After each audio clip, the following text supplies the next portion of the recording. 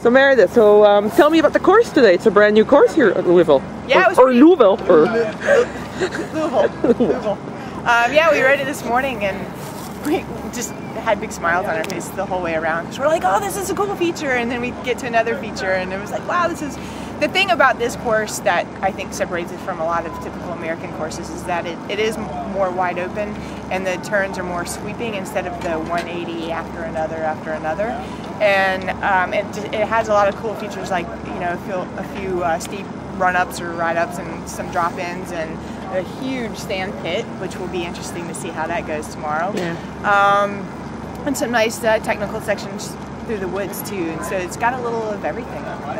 So what do you find difficult? Well, I've only done one lap, so it's a little hard to say yet. Okay. But definitely, you know, some of the steep run-ups are going to get hard that, you know, when you're riding them and when you're just warming up, you know, they don't seem so bad, but after 5-6 laps or something like that, they might get a little bit tougher. The sand, of course, is going to be hard. It'd be one of those things.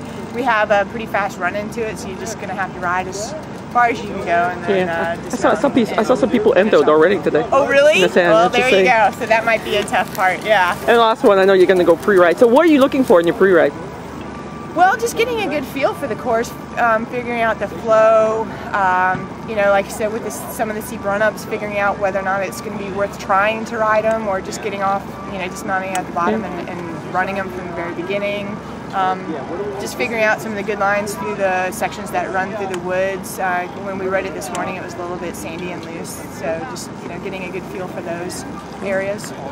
Thank you. Yeah. Geoff, so tell me about the course. You previewed it today, so what do you think?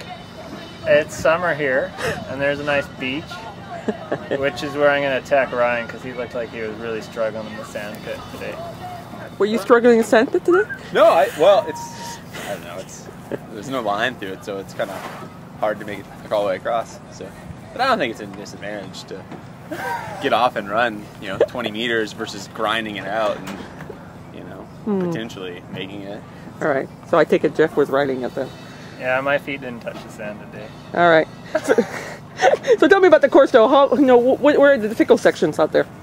Well, there's some elevation, and you just run straight into it. So there's 3 or 4 just humps. You got to kind of hump grind over the top, and that's probably where the selections are going to be made.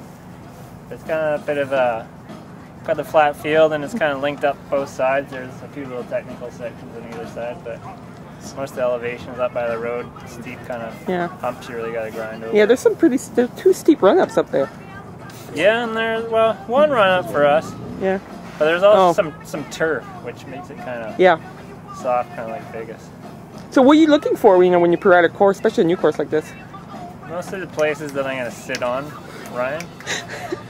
And we're going to brake check them over top of the humps, the last lap. The last lap, okay, that's where it's going to happen? That's where you're taking him? Yeah, sit on them and then brake check them over the last hump. Yeah. All right, so Ryan, what do you think?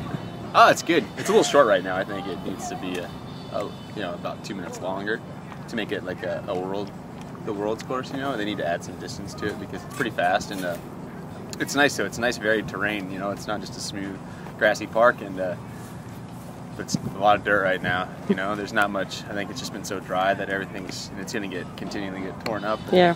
It's really loose, and anything in the woods is really loose and really, you know, it's 2-3 inches of dust right now. So it's going to be dusty like Cincinnati. Yeah, it is. And it's like everything like in the grass is nice, but once you get in the woods, man, it's just dirt. And it's really loose and some tricky corners, but it doesn't feel too taxing. Like, it's not a hard course to ride. It's just, I think once we start racing, all those little tiny like 20 meter accelerations up the hills are going to wear on you a bit. And last one, what are you looking for when you pre-ride a course like this, a brand new course?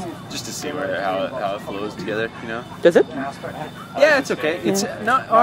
Yeah, it's really fast, you know. And it's the only sections that are harder when you're coming up over that little kind of dike over there, and that's it, you know. And they're not hard to get up. It's just the difference is like the person that can accelerate over the top and then out onto the field, you know, make a selection. So. Is that where you're going to drop Geoff? I think I'll drop him before we even get there. All right. Thanks, Ryan. So I know you only pre-rode it once, but tell me about the course.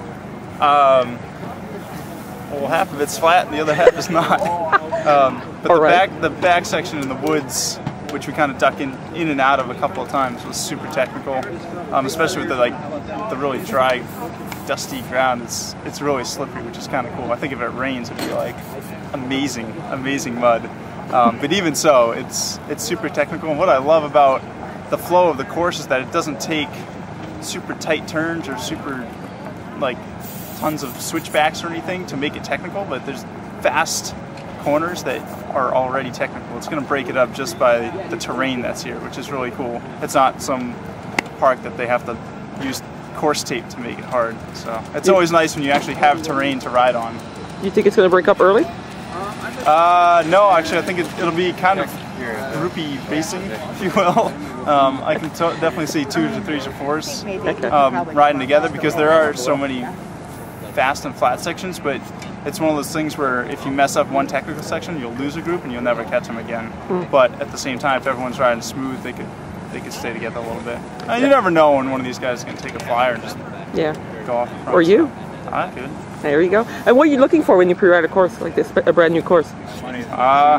Just trying to figure out the flow, when the sections are where you can really go hard, when you can rest, and when what parts I can use to my advantage. So I only did one lap and I haven't figured out exactly what parts I like best, but I think there's a little bit of everything for everyone. So it's a good mix, and it's gonna, obviously the best guy's gonna win. I think the strongest guy always wins in some of these courses. But, yeah.